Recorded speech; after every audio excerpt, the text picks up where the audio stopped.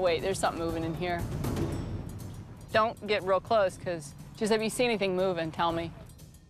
Oh, oh! You I see think him? that's a stick. Never mind, I lied. Wait, yeah, no, you did see him. I did? Look, do you see his tail? Oh my God, yes. In about the very last place I was gonna check, lo and behold, was a Burmese python. I don't think he can get through the fence, but I don't know what's back there. Oh my God. He's in there good.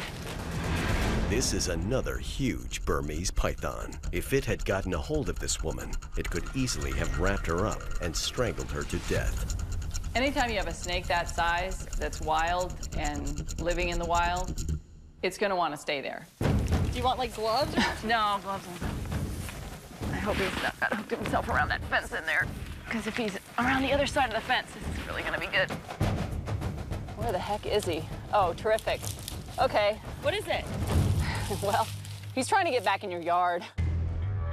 Oh! Oh man, he's like jammed in here. He's trying to crawl through the fence. And now he's around my foot.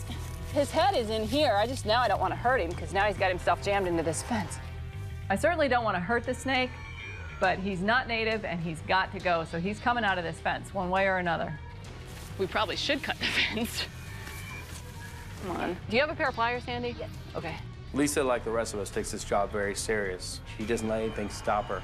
If it means prying that fence open to get to that snake, that's what she'll do. He's got himself through one of the diamonds of the chain link, and he's jammed in there about as far as he can go. And I think we can just unbend the bottom of the chain link and he'll be out, because it's the very bottom.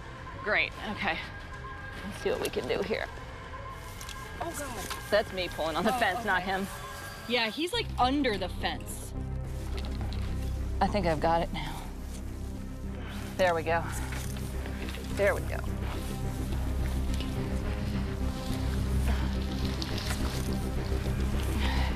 Oh my God. Does it bother them when you drag them at all? On the grass, probably not.